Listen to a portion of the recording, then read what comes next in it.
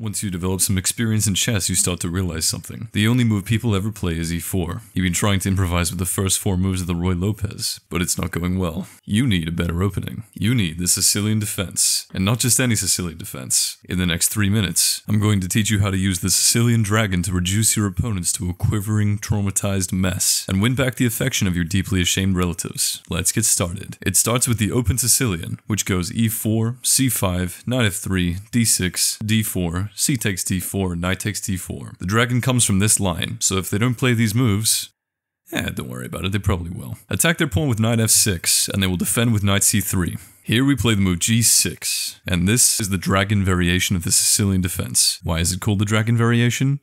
Good question. What is the plan? The plan is to fianchetto this bishop, develop quickly and attack from the queenside using your pawns in the open c-file. White continues with bishop e3, preparing to castle queenside, and then you fianchetto. This is the setup you're going for. The plan is to castle kingside, develop like this, and use the powerful bishop in combination with these pawns and the rook to attack their king, which will pretty much always end up on the queenside. Remember the plan. If you don't remember the specific moves, remember the structure and that you will attack on the queenside. Do not rely entirely on memory to play good chess. This is for idiots. Now, let's rely entirely on memory to learn some chess. White plays f3, which prevents you from annoying them with knight g4. If they don't play f3, annoy them with knight g4. After f3, castle. They will play queen d2 because it allows queenside castling and makes it possible to trade off the bishops like this. Play knight c6. White has 2 main options here. Option 1, castle queenside. This is good because it allows you to play d5, which usually leads to favorable piece exchanges. If they take it, recapture with the knight, threatening knight takes a3, which wins a piece. If they take on c6, recapture and they will play bishop d4. Accept the trade and play queen c7 and then e5, and then put the bishop on e6. Your rooks are active and White's king is just asking for it. If you're worried about this, you can always play f6 to support your center and cover the weak h7 pawn. If they take on d5 instead, recapture with the queen and you've got a good position. If they take the knight instead of the d pawn, recapture.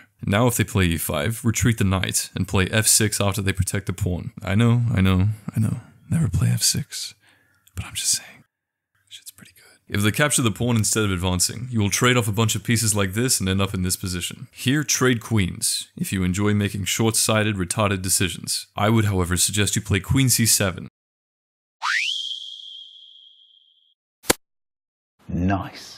You down a pawn, but White has no attack, and you have an insanely powerful bishop and rooks that are more physically active than you are. Moving on. Instead of castling straight away, White can play bishop c4. This is annoying because it prevents us from playing d5, which was the whole plan to begin with. It's okay. Instead, play bishop d7, developing and making way for the rook. White castles, and then you play rook c8, which x-rays the bishop. In this position, there's apparently about a 2% chance that they'll play king b1, which is just beautiful. However, if they're among the remaining 98% of the population without severe brain damage, they will play bishop b3. Trade knights and then play b5. From here, your goal is to use your rook and pawns to break open the queen side and attack the white king. Their goal is to use their rook and their pawns to break open your king side and attack your king. Those are the 2 main variations in the dragon. If they play something else, stay calm. Just build the same structure, fianchetto the bishop, and develop normally. You'll have a strong position with easy development and chances to attack on the queen side. And besides, this video is 3 minutes long, you get what you pay for. And that's how you play the dragon variation of the Sicilian. Practice with your friends is an easy segue to sending them my videos. Like the video, and subscribe to the channel so you can tell everyone you heard about it before it was cool. Leave a gushing, sycophantic paragraph in the comment section to stoke the fire of my colossal ego.